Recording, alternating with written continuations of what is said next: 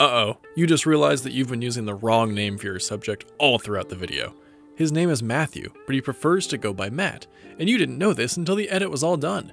It'll take forever to go through the whole video and manually change it on every title. And what if you miss some along the way? Luckily, Premiere Pro has a tool that lets you search for specific words in your project. This tool actually exists in the Captions and Graphics window. This is where you would create captions for your video and where you can see all of the timestamps and text for your graphics, such as lower thirds, over in the Graphics panel. This trick works for captions and graphics, so no matter where you made a mistake in any text in Premiere, you can fix it easily and quickly. So let's say we put Matthew instead of Matt in all of our lower thirds.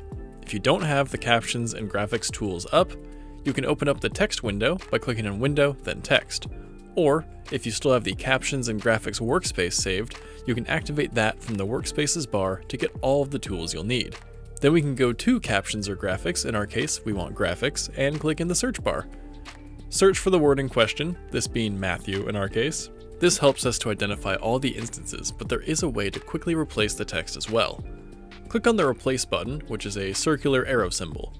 A Replace With box will appear, so you can type in a new word, then click Replace to replace the currently selected word, or Replace All in order to change every instance of the word.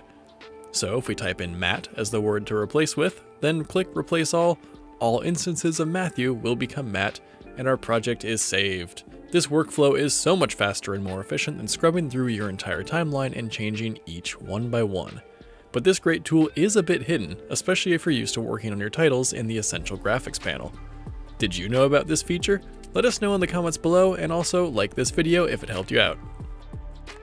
If you enjoyed this video, be sure to like and subscribe and leave a comment down below. And if you're looking for professional LUTs, Lightroom desktop and mobile presets, Premiere Pro templates, and more photo and video education, visit FilterGrade.com today.